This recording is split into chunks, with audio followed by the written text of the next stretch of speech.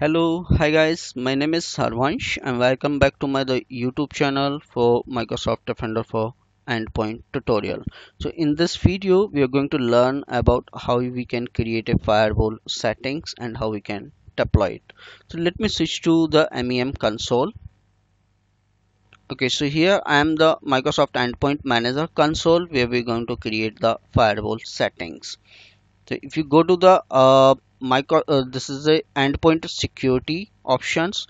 Under the endpoint security, we have the firewall option.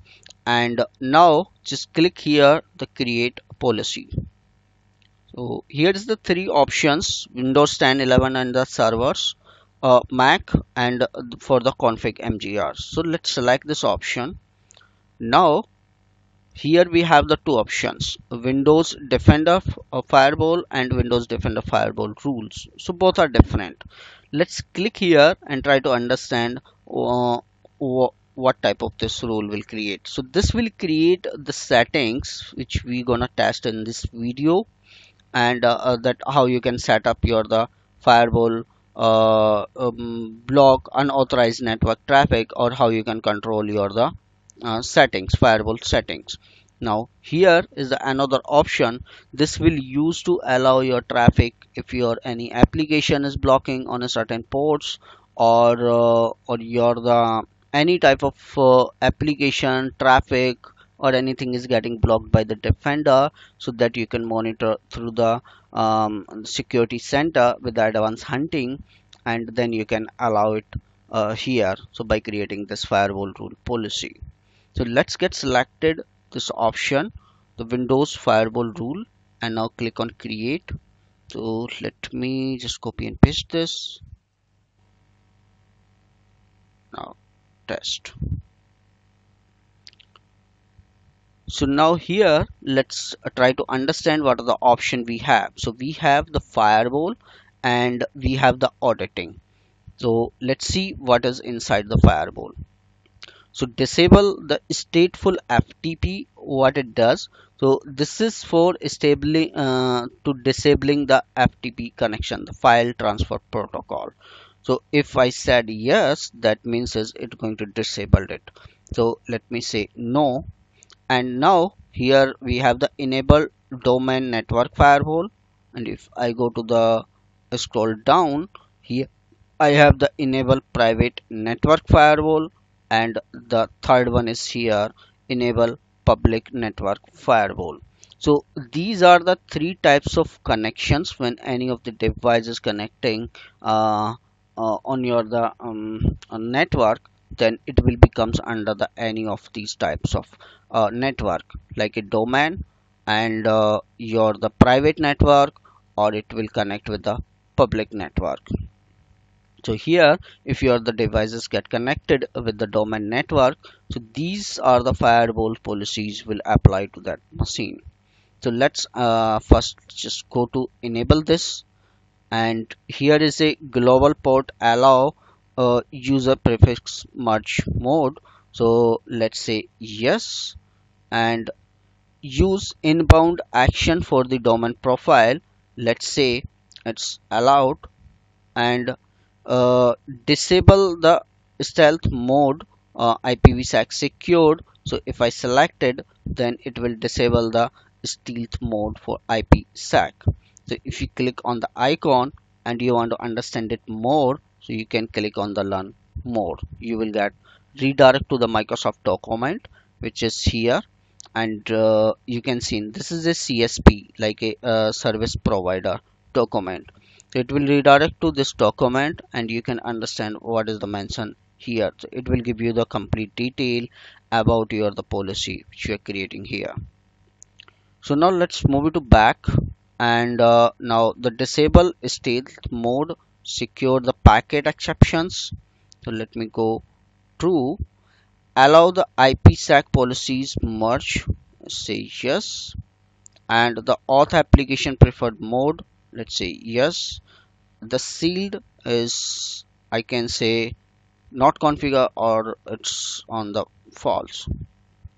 Default outbound action, yes, it should be the allowed. Disable the inbound notification, it should be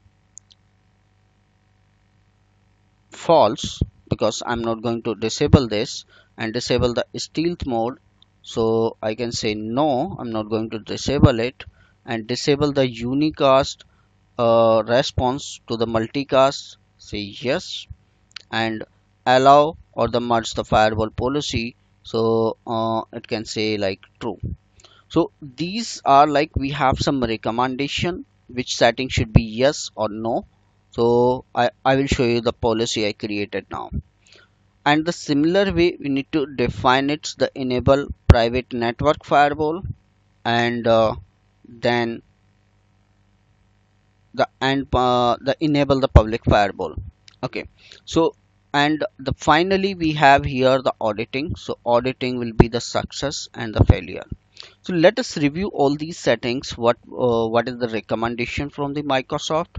I am just opened already. I create this policy, so I am showing this. What are the settings you can configure in your the production?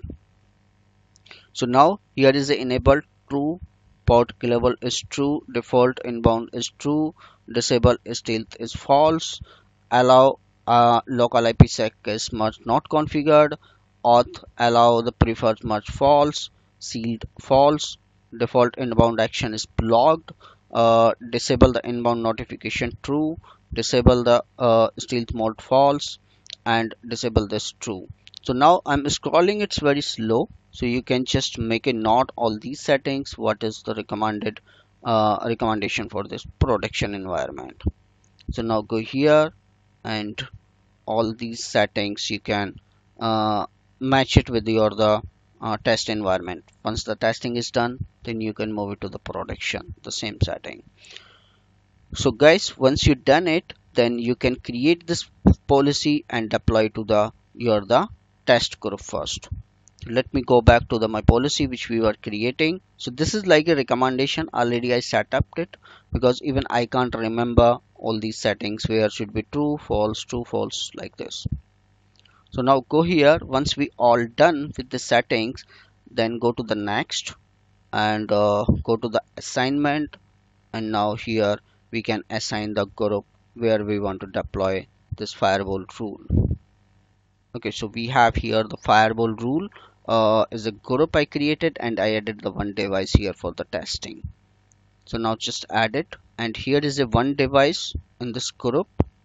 Now go to the next, and all the policies are ready. If you want to review it, you can go here and you can review what you have set up in your the firewall rule. So you can see in it. If you want to change it, then you can go to the previous and can change the rule if you want. So once everything done, then you can just click on the create. So the policy will create and it will push it to the your assigned group. So and later on, once it's done, you can get the report, you can monitor it from this console. So let us complete the process, then I can show you. Okay, so here's the my test policy which I created today on the 9th, and you can go here and you can see in the report is the success, error, conflict. So just now I deployed it, so might it take some time to replicate the policy on the end user device. If it is not replicated, you can go to the device and you can start sync. Even you can do it through the console as well. So here you will get the device name, logged on, check-in and filter, and the last check-in time.